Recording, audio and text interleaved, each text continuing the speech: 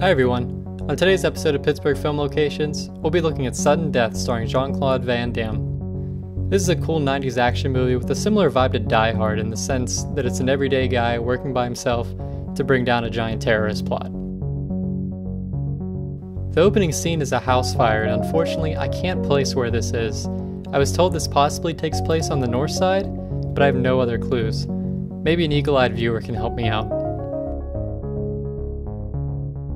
Next up, we have Station Square Drive, past the Duquesne Incline but before the Fort Pitt Bridge overhead. The terrain here has certainly changed in the past 20 years.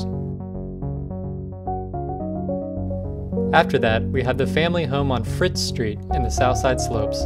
Unfortunately, this home seems to have had a rough time since its big screen debut. Maybe someone can rehab it back to its former glory. Here's where the team chef and his wife live. Unfortunately, this is another location I can't quite figure out. I'm told this one is possibly in Highland Park, but again, that's my only clue. If someone can spot either of these locations, I'll be sure to put out an updated video. Finally, we have the real star of the show, the Civic Arena. This is our setting for the vast majority of the movie.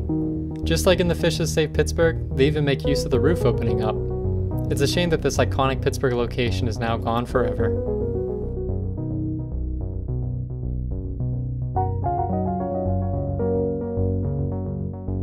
That's a wrap for today's episode.